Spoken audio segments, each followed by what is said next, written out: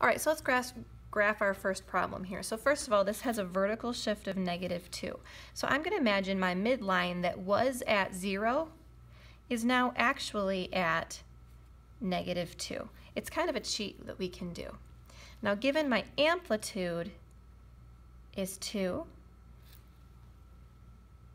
I'm going to start at -2 and go up 2 more, so this will be at 0, and then I'll go down 2 more, and this will be at -4. Now it's a regular cosine function with no period change, no phase shift, so from here I can just draw my regular cosine graph starting at 1, in the middle at -1, and up to 1 again.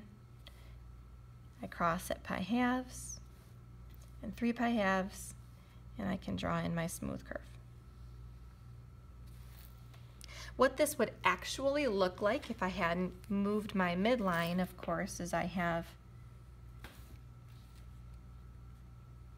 my cosine function down somewhere in there, and it would look more like that if I hadn't moved my midline. Moving your midline on the axes is a trick to make it easier for you to graph it, but you need to visualize it's actually moved down 2, and it looks like that.